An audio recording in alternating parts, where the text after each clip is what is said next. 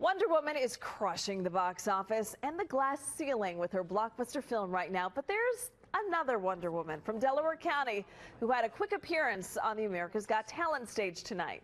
NBC 10's Keith Jones introduces us to the retired superhero comedian.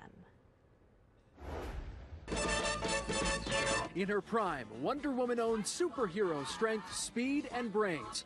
These days, her dark locks, starred skirt, and gold belt have somehow changed. You're a cute little tater-tot. You married? You taken up smoking? Have you always smoked? Oh, no, it never gets lit. I do, but the cigarette doesn't.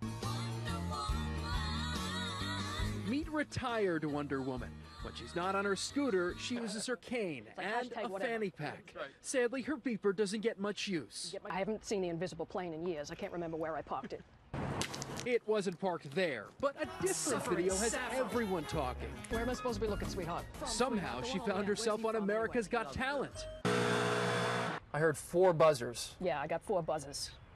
I got news for you, though. I was already buzzed. But more importantly, I learned her super humor comes from a superhuman. A day after she returned from this audition, her mother had a stroke. Her 88-year-old father needed help. They were vulnerable, and I just didn't want to see anything happen to them. So Donna Renee moved back to Delaware County, and on the side, she escapes into her character, spreading smiles everywhere she goes. So what are you going to do with this newfound fame? You and the questions, blah, blah, blah. That's my job. Enough. You know what? Just leave.